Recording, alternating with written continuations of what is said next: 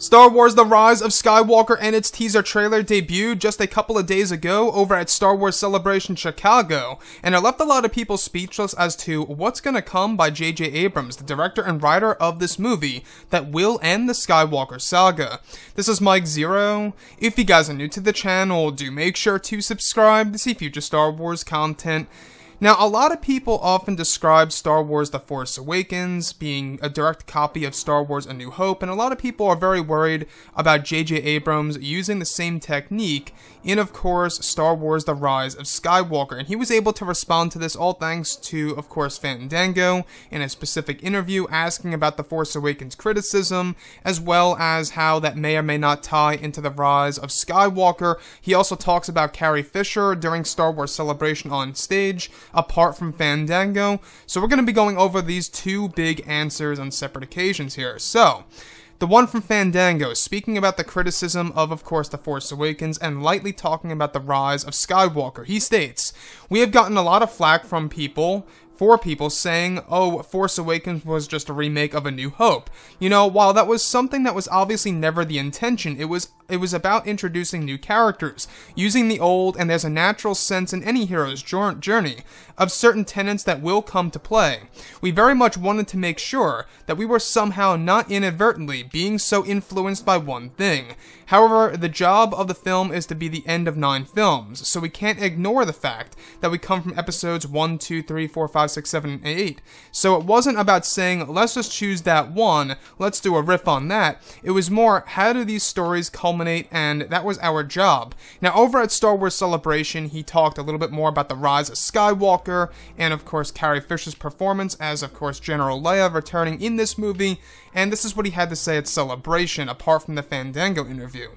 He states, "But I will say this, that as with The Force Awakens and for this one, what we tried to do despite the epic space adventure that takes place on many worlds and many places, that we did everything we could building sets, interior and exterior, going to locations and other places. As for Carrie Fisher for episode 9, we all just loved Carrie. It was impossible. There was no way for Leia. What are you gonna do, recast that part? And you don't suddenly have her disappear.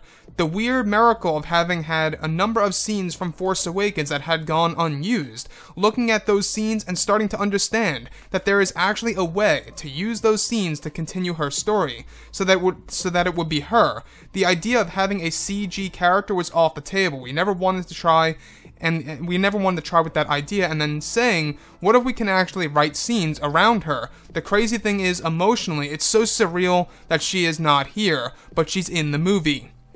So that's what J.J. Abrams had to say about, of course, the criticism going toward Episode 7, and whether or not it would actually have an effect or be treated in the same way for The Rise of Skywalker, and, of course, how he touched on Carrie Fisher as General Leia. So, like I say, in that first interview, he does know about the criticism of Episode 7, and he has stated before in the past, not too long ago, that this movie, The Force, or should I say, The Rise of Skywalker, is not going to mimic The Force Awakens or use the same exact technique. This movie really is about doing something rather different that will end the entire Skywalker saga by borrowing many different elements from, of course, episodes 1, 2, 3, 4, 5, 6, 7, 8. So this movie does have a lot going for it, and I'm really interested in what JJ had to say about Carrie Fisher, how they were really able to give her a significant scene or a significant story in this movie by use of scenes from The Force Awakens and even The Last Jedi.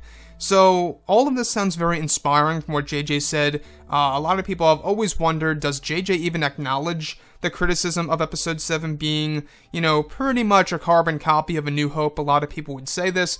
Like I say, guys, my take on that is that, yes, it had a lot of similarities. Yes, it did have a trench run at the end of the movie.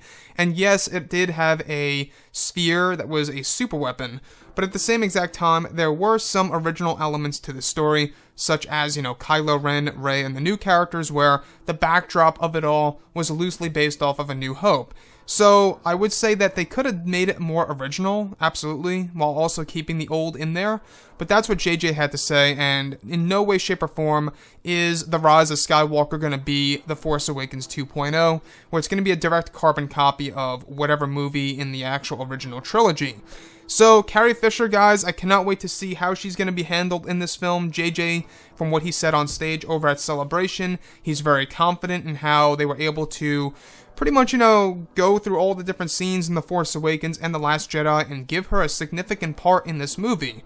Originally Chris Terrio, or should I say Colin Trevorrow, he wanted to give Carrie Fisher a significant role in this film. Both Luke and Leia having huge roles in Episode 9. So we can see how JJ is trying to really kind of pick up after that and implement that into this film.